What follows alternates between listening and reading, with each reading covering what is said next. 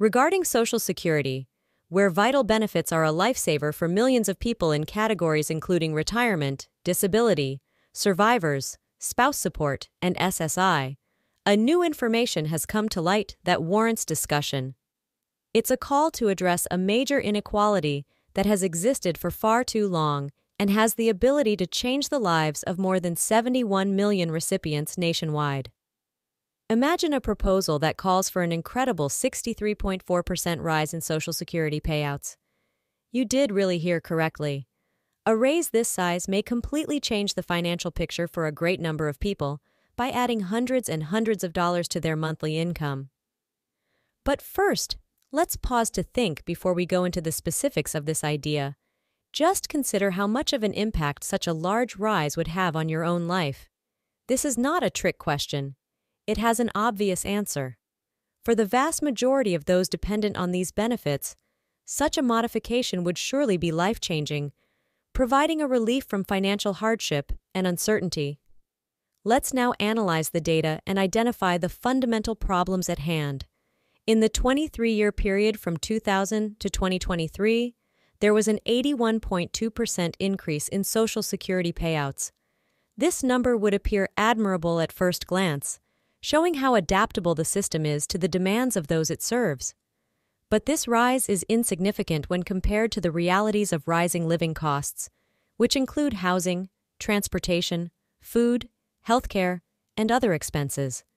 Living costs for beneficiaries on fixed incomes increased by an astounding 144.5% in the same time frame. The stark contrast between benefit increases and the exponential rise in costs presents a dismal image, with current cost of living adjustments, COLAs, failing to close the growing deficit. The core of the issue is the disparity between the planned and actual effectiveness of COLAs in achieving the goal of matching benefits to the true cost of living. The data indicates that there is a significant 63.4% difference between the two, indicating a systematic inability to appropriately handle the changing needs of Social Security claimants.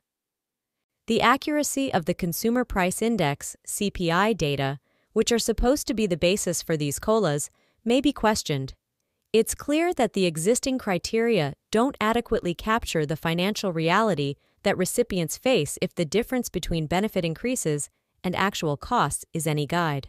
A glimpse of hope is provided by proposed measures, including switching from the Consumer Price Index for urban wage earners and clerical workers (CPIW) to the Consumer Price Index for the elderly (CPIE). Still, these metrics might not be enough to fully account for the range of costs that retirees and people with disabilities face. A basic question is at the center of this matter. Are we really looking out for the interests of our most vulnerable citizens? It appears that the response is a loud nay.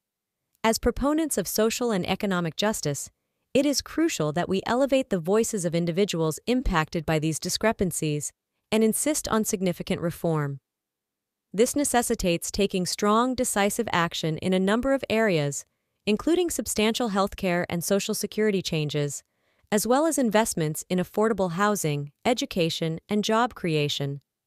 It necessitates a dedication to elevating the voices of individuals most impacted by these injustices and giving their perspectives a central place in the formulation of public policy. In the end, the struggle for a 63.4% rise in Social Security payments is about more than simply money. It's about respect, decency, and the core conviction that each and every person has a right to a reasonable and satisfying existence. It is time for us to unite as a society and demand that we all be treated equally and with justice.